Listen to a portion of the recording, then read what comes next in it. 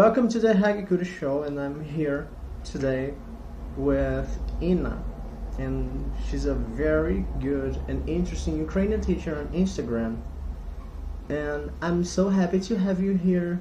So could you tell first for our listeners who you are exactly? I'm so happy to be your guest today. Thank you for inviting me. So my name is Ina. I'm from Ukraine. I've been teaching Ukrainian for a while, exactly 5 years now, and I would like to share my culture, my language through the whole world. That's good. And how did you decide to start this journey? So I want to say, when I was a student of the Faculty of Translation, I decided to find a part-time job, and there was an opportunity to be the local teacher. I taught adults and kids of English language, of course, and I really liked teaching, and I decided, yes, I want to follow my grandparents and mom's footsteps because they are teachers too. Then I think, okay, I would like to try also to teach online because it's very convenient and you can do this anytime, everywhere, and also you can connect to many people.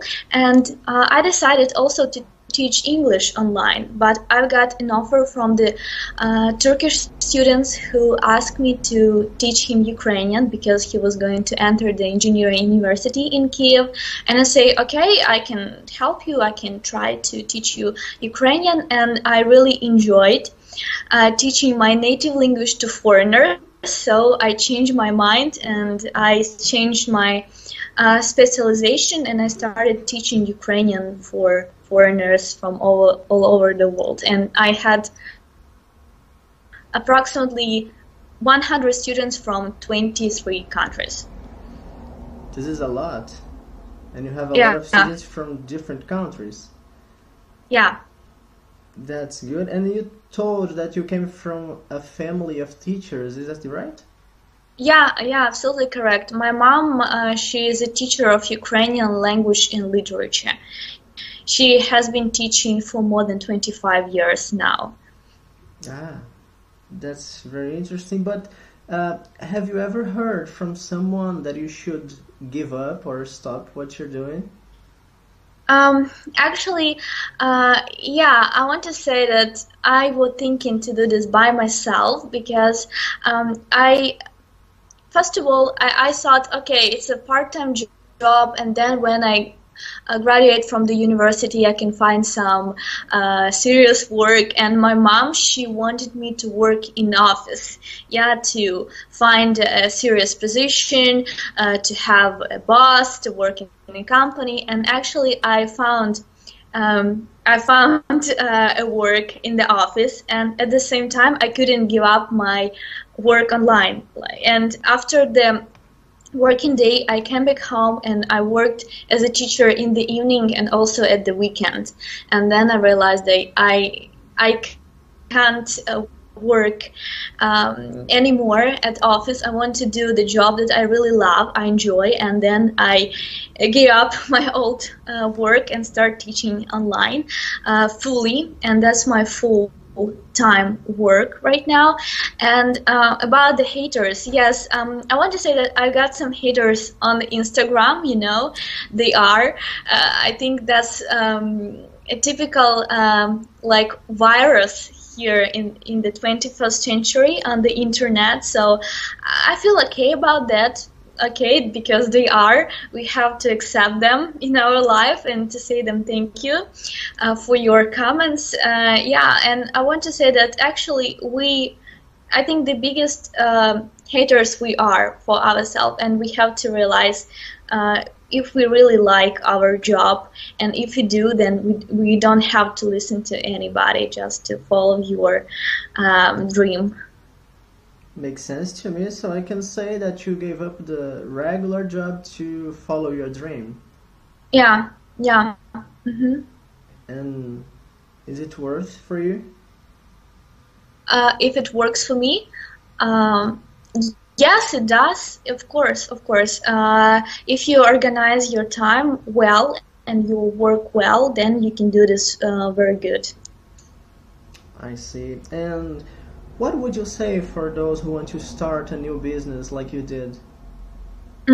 Okay, so first of all, you have to think what is your mission in your life, yeah, or for example, what you can do better than others, yeah, and just think about it, and also you can get inspired by other famous people. I mean, people.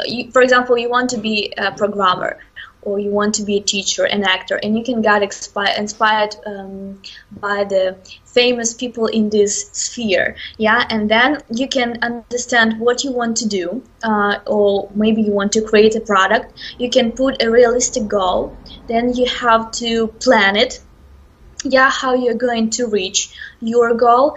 Also, I want to tell you that at the beginning it is very important to invest some money, time, and energy in your self-development, because if you want to start your own project or business, you have to do many things, not only to be a teacher. You have to be to creator, you have to understand how to make a video, how to edit it, also how the Instagram work or other social networks, how to write a post, also how to, if you want to write some learning materials, how to write, how to publish them. So it includes so many things, and you have to understand how you can do this, how you can organize it, and to plan in advance your act. Afraid to ask for the help, because at the beginning many things can be very difficult for you and you can easily give up. And if you ask some people who work in this sphere or your friends, and they can easily support you or help you to do this. And also don't afraid to ask for the help.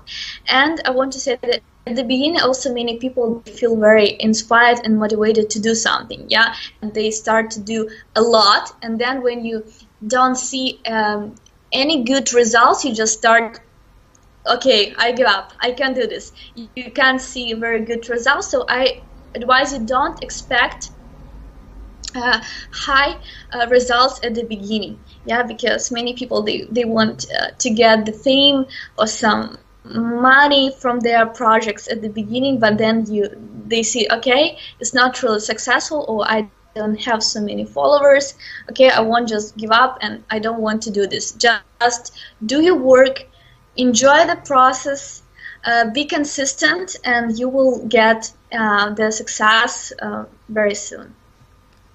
I like that. And according to you, consistency is the key. Is that right? Yeah, to be consistent. I think that's the key.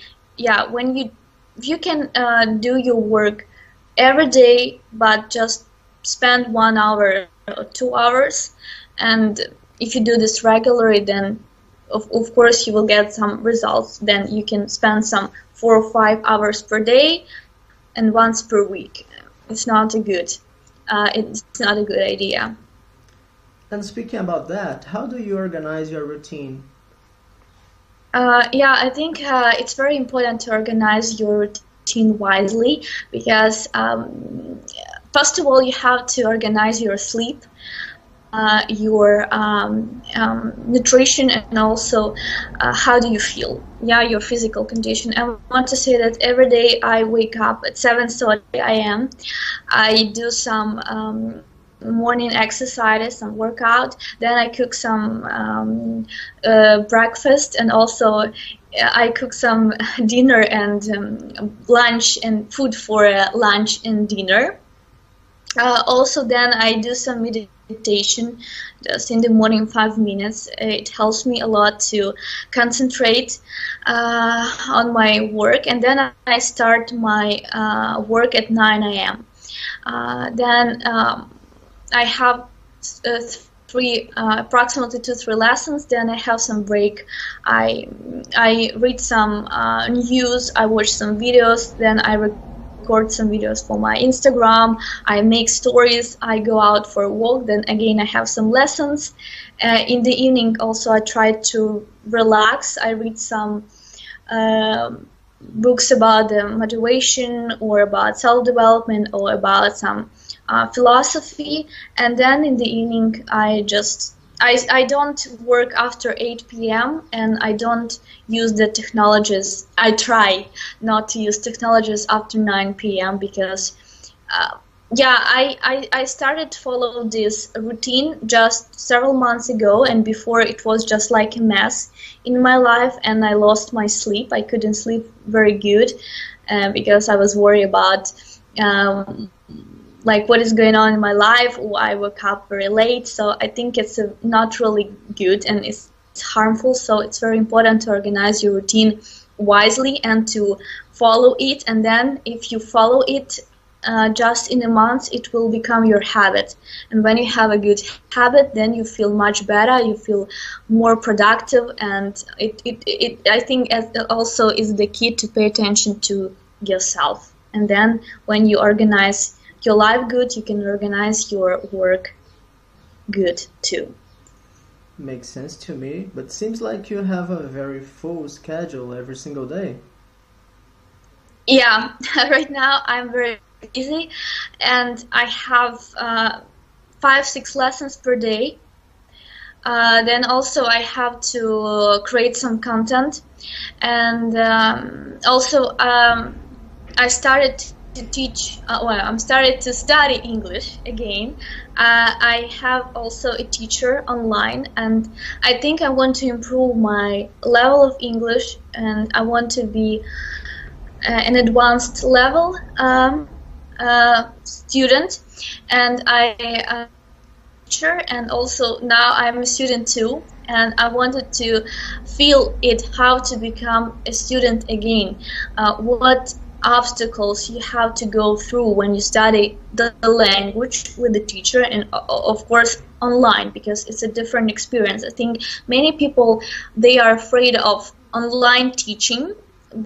I know right now it's a modern time, but at the same time many people don't know how it works and they are afraid of it. But I think it is very convenient. It works perfectly when you use technologies to study the language, so it's great. So yeah, and I am pretty busy, and yeah, also I'm working on my course. I want to create offline video course for Ukrainian language students, and I'm working on it too. That's something that I was about to ask about your future plans in your business. Yeah. So about I have not plans, but I want to say I have goals. So first of all, I want to create more content. Free content is for Instagram, and also I post some very useful posts on Facebook. And I'm going to open the YouTube channel where I also can post very useful videos about not only about the Ukrainian language, but also to give some tips how to study the language, what techniques you can use. Also, I would like to finish my book. I have started writing the book, Master the Ukrainian Cases, and I want to finish it so much. Also, I want to finish my offline video course. I'm going to also to create some Ukrainian language course for professionals, I mean for students or for businessmen, for different specialization, I would say like that. Also, I would like to write a book. This book is gonna be for women. I would like to share my experience how to start your online business without the background. Why for women? I would like to write this book for women who lives in Ukraine or in the post-Soviet Union countries, because it's a difficult thing to start the business here, and many women they are more oriented on starting the family, I mean, to have the family, and they are afraid to start the business. And actually, how to do this if you don't have a background, like a very good education, or when you don't have like rich parents, yeah, or you don't have some budget for that. So how to do that by yourself? So that's my plans for the future. Sounds like a revolution that you're planning there. Yeah, maybe I will write also about the feminism in this book. So I have some ideas about this, but yeah, I think I just have to start writing it, and then I see how it flows. Good. So you're businesswoman, teacher, and writer. Can I say that? Yeah. Mm-hmm. Good point. Yeah. Speaking a little bit more about the Ukrainian language, in your point of view as an expert, what are the advantages of learning Ukrainian? Mm-hmm. Yeah. So I want to say that you have to study Ukrainian because more than 40 million people speak it. Also, Ukrainian language is a very beautiful, it's a very, I would say, well-developed, rich language, and Ukrainian language was created in the 12th century. So we can say it's very old language.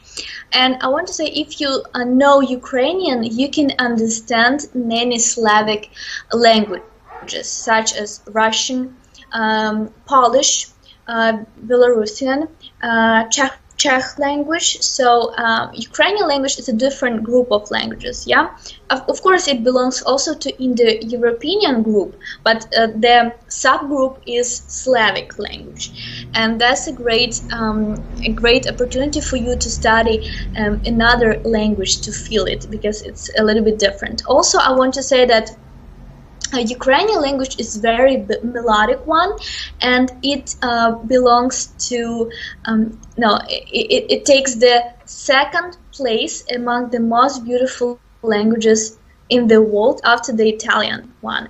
And I want to say that phonetics is very beautiful. You can even sing this language, yeah, it's very beautiful. Especially, I highly recommend my students to listen to the Ukrainian language, music, and they can listen, repeat, sing, and also I would like, forget to tell about that. I would like to create also in the future the course, like study Ukrainian language with music, because I play the guitar and the ukulele, and I want to play the Ukrainian songs, to sing them, and to also to teach some very useful vocabulary, idioms or expressions with the help of music. I think it's also a good idea. And also I'd like to tell you that Ukrainian language is very phonetic ones, and letters in Ukrainian language are pronounced as they spelled. So the same. So you just need to study the alphabet, and then you can start reading easily. And the last reason, Ukrainian language, it's very beautiful, it's very old, and Ukrainian people, we are very strong nation. We are very like independent. About event that happened 5 years ago in Maidan, and you have an opportunity to feel the wisdom, the energy, and the all love of this beautiful language.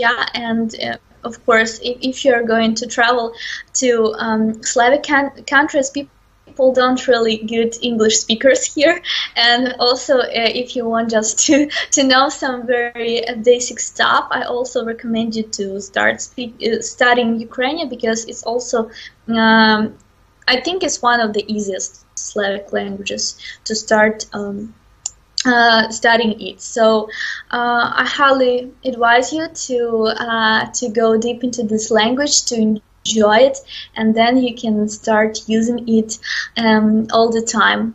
Yeah. I'm convinced.